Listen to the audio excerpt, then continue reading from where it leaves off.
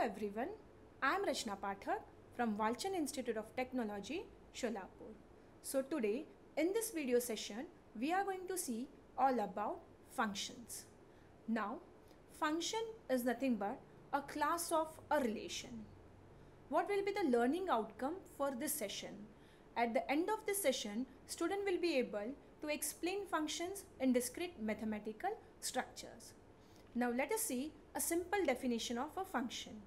A function takes an element from a set and maps it to a unique element in another set. So this is nothing but your function. Suppose you have a set R and you have another set, say Z, and you want to map the element from this set to this set, then it is possible with the help of your function. And the mapping is named with a particular symbol. So suppose now you have element 4.3 in set R and another element 4 in set Z. So I am mapping this 4.3 with element 4. So the elements present in R are called as domain and the elements present in set Z are called as codomain. And the 4.3 is nothing but it is a pre-image of your 4 and this is nothing but your image of 4.3. So this is all about a function. Now let us see a standard definition for function. Given any two sets, say A and B, a function named as f from, or we say mapping, corresponding, so these are basically synonyms used for your functions. So given any sets A and B, a function f from A to B, that is f to B. So this symbol is used for function. A to B is an assignment of exactly one element, that is f of x, which belongs to B, to each element where your x belongs to A. That is capital A, uppercase A, it means your set. Now this is graphical representation of your function. You see, we have a set B and we have a set A, another set A. So I am mapping element A to element B, that is element from set B to the element to set A, and this mapping is done with the F. So this is nothing but graphical representation of a function. Now we have some terminologies which we use in our function. Let us see in detail with an example. So if f is A to B, that is A is mapped to B, and f of A equals to B, where your A belongs to, your lowercase a belongs to capital A is nothing but your set A, and B is nothing but element in set B. So B belongs to capital B. Then, so if this is the case, then we say A is domain of F.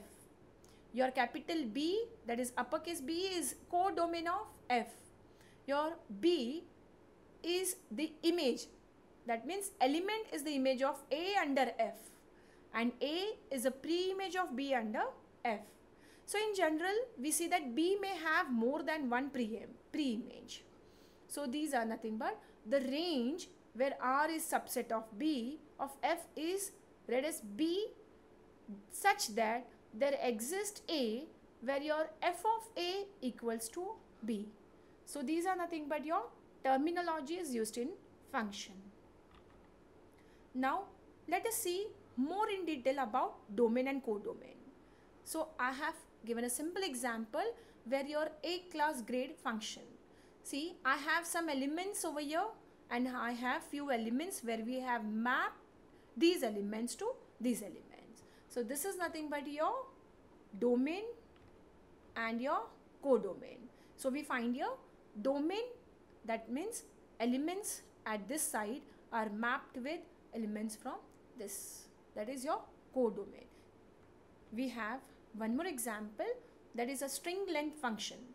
Now here we have a pre-image of 1. So basically we are doing nothing but the length, we are calculating the string length. So for this it is 1 and the image of A is 1. So pre-image of 1 is A, the image of A is 1. So this is nothing but your pre-image and image. Now I have a question for you. Suppose that f is a function mapping students in this class to the set of grades A, B, C, D and E. At this point, you must say what is codomain and its range. So f's codomain, what will be the codomain for your f and range? Now suppose the grade turns all A's and B's, then what will be the range of f, but what will be the codomain? So take a pause, think on it.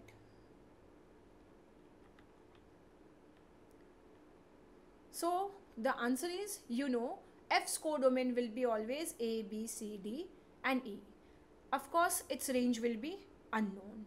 Now, suppose the grades turn all A's and B's, then the range of f is obviously your A, B and the codomain will be A, B, C, D and E. So, this was all about your domain and codomain. Let us take one more simple example for this. You have, say, set X and you have another set Y. So the elements in X are nothing but your domain and the elements in Y are your codomain. So I'll use a function f to map these elements. So I have 1, 2, 5, 7, P, Q, Jack, Q. And in X I have 1, 5, P and Jack. And elements in Y are 2, 5, 7 and Jill. Now, my question is, what will be the domain for f and what will be the range for your function f? So, obviously, all the elements present in your X element are domain. So, the domain of f is always your X. So, this is your domain. Now, let us see range. We have 1, 5, P and Jack. 1, 5, P and Jack as domain. That is nothing but your X coordinate. Right? That is nothing but your X coordinates. We have 2, 7, Q and Q. So these are your Y coordinate which will fall under your range of a function. So here I have 2, 7, Q, repeated will be avoided. And here you have 2, 7 and Q. So these are nothing but your domain and ranges of function. One more thing, we have f of 1 equals to 2, right? So this was the case 1, 2. So this is read as function of 1 is nothing but your 2. Suppose if it is Jack, Q. So this will be read as f of Jack will be equal to Q. So this is all about your function. Now further we see types of function. In types of function, we have basically 3 types. First is your surjective function, that is also termed as onto function. Another will be your injective function, which is nothing but your one-to-one function. And the third one is your bijective function, which is combination of your surjective and injective function. So that is your onto and one-to-one. Now basically in surjective function, all the elements from your domain should be mapped with your codomain in onto manner. It means it is not mandatory to map all the elements. You can leave some unmapped element into your codomain. Now in injective function, that is nothing but your one-to-one element. So the mapping will be done from 1 to 1. So all the element from your domain will be mapped to your codomain. And in case of your bijective function, it is onto and 1 to 1. So the mapping should take place 1 to 1 and it should be onto. So these are nothing but your types of function. Now in this session, we have studied all about functions. So here are some of the references which I have used during the content preparation of this session. Thank you.